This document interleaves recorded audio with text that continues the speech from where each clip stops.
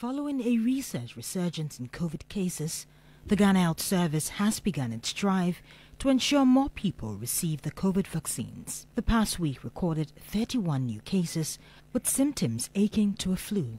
It's not epidemic of public health importance anymore. It's like the flu.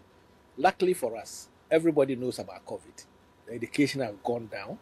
All our health professionals know how to diagnose COVID. So that is what government is relying on and using. Yet, while word has gone out about the rise in cases, some members of the public remain unshaken. They should have proved it. You need to see patients of that sort before it can be proven. Because if maybe somebody is affected with HIV, definitely we need to see the physical appearance for you to say that no, this person is affected with HIV.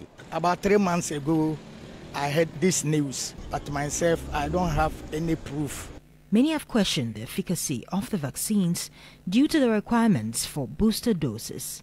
However, the manager of the expanded program on immunization at the Ghana Health Service, Dr. Kwame Amponsachianu, says such requirements are not isolated to COVID alone. With many vaccines, especially those that are not live, COVID vaccines are not live. It doesn't contain any of the virus, the types, in terms of it being live.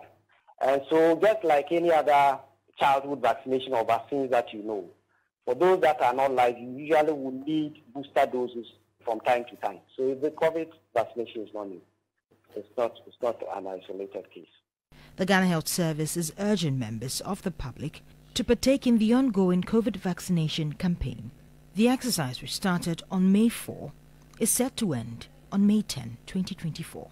Meanwhile, the Public Accounts Committee of Parliament says it has received the audits into government's expenditure on the COVID-19 funds, and it will be sitting on it this year. James Kluche Aveji is chair of the Public Accounts Committee. I can assure you that the report of the Auditor General on the COVID-19 expenditure is before the committee. It will be sitting on it. Once the report is referred to, I will work on it. And we are definitely going to sit on it this year. Judith Brown, TV3 News.